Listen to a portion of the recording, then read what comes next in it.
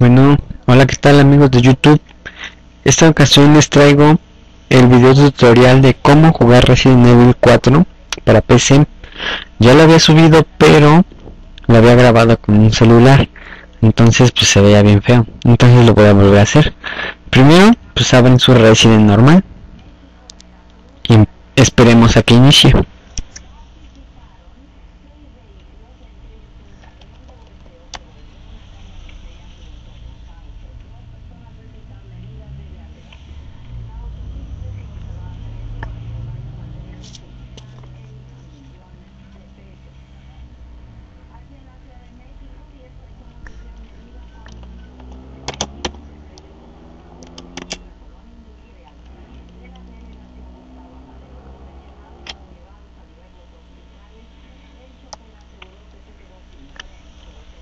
Cargamos nuestra partida donde tengamos guardado.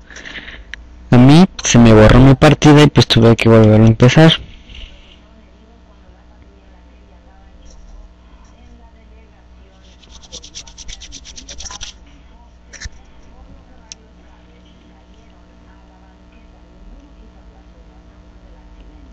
Bueno, pues lo principal es mover al personaje, que este es León. Para mover hacia adelante es W, mover atrás es S, izquierda es A y derecha es B. Para sacar el cuchillo en el juego les voy a decir que es la tecla 5, pero en su teclado va a ser la tecla Shift, izquierda, Shift, tecla 5. Para apuntar el arma es la tecla 6 y en el juego, que diga en su teclado, va a ser el Shift izquierdo. Apuntan, uno es para cuchillo y el otro es para apuntar, y pues para disparar va a ser la tecla Enter, que en el juego sería la tecla 3. Disparan, apuntan. Supongamos aquí está la máquina de escribir y dice 3, guardar, entonces le doy enter y me va a mandar a guardar, pero no quiero guardar.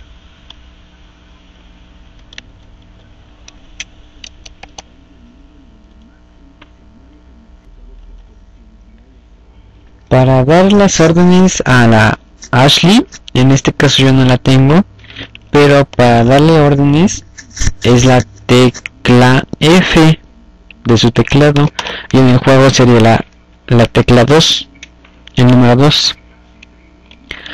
Para abrir su maletín y ver sus armas y todo lo que tiene es la tecla I, y ahí está. En el video pasado me preguntaban mucho de cómo girar las cosas.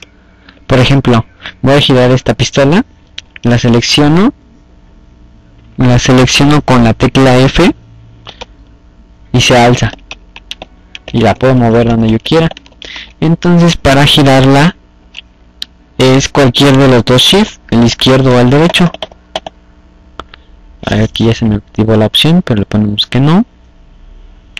Entonces es cualquier shift y ya la ponen donde ustedes quieran, y ya para seleccionar donde quieren le dan enter y ahí está. Bueno, para ver su mapa, bueno, para salir de ahí es con la tecla control, aprietan control y ya. Para ver su mapa pues es la tecla M.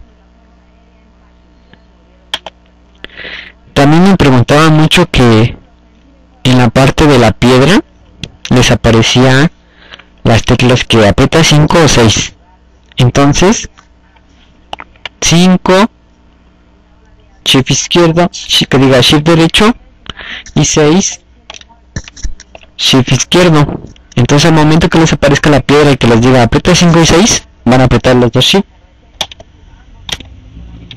O cuando les aparezca y les diga aprieta 1 y 3, el 1 es el control y el 3 pues es el enter. Entonces aprietan los dos juntos, control, enter. Bueno, pues creo que esto sería todo.